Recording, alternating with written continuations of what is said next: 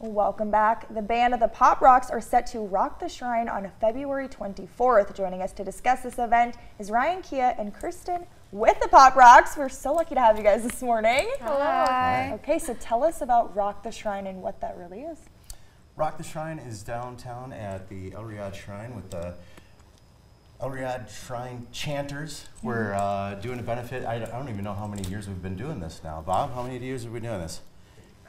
9. So this will be our 9th year down there putting on a show and raising money for the Shriners. So. I was going to say, kind of talk about that and, what, these funds go to a great cause. Talk about that cause a little bit more. Oh, absolutely. I have personal experience with it. My younger brother, when we were kids, actually needed a few corrective surgeries, and luckily enough for us, we live in the Twin Cities, and the Shriners Hospital is right downtown, so he got to go down there and get the surgeries that he needed, and it was all paid for by, of course, the Shriners.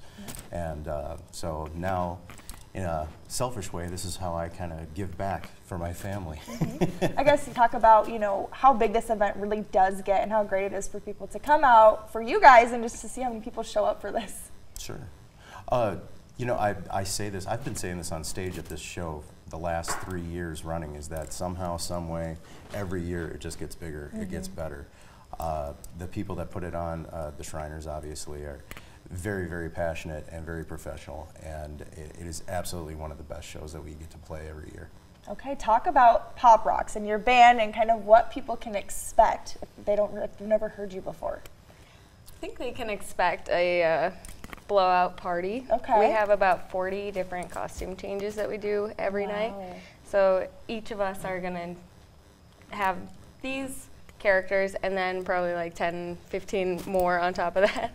Okay. So it gets really wild. There's something for everybody, and it's always like a surprise. You never know what's going to happen. And is it, you guys do pop and rock, or kind of mostly rock? Do you guys kind of have a favorite genre that you guys cover? We do pop, rock, a little bit of country, some newer hits that are of today, some things of the 80s and 90s. Okay. There, like Kristen said, there really is a little bit for everyone sprinkled in.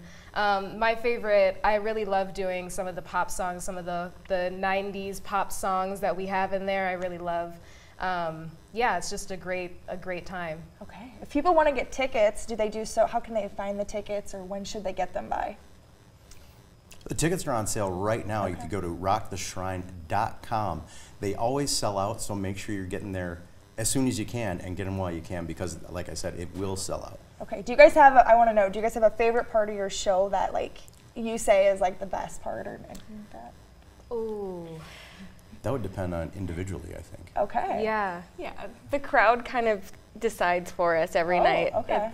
They do. Yeah, there's always like a peak moment of the night, and it could be anybody's song. I would say lately Lizzo's been getting a little bit of love. Okay. It's always fun going out and putting the microphone out and having everyone sort of sing along with me and sing the words back. It makes me feel like a little bit of a celebrity. But I enjoy doing Lizzo. I enjoy doing a little bit of Lady Marmalade with Kristen here. It's nice to get together and not always do a solo song. So those are some of my favorites. Awesome. Well, it sounds like a great, fun event and a great way to give back for sure. So thank you for being here this morning. Absolutely. Thank you for having us. Thank you for having us. Yeah. We're going to be right back after the break.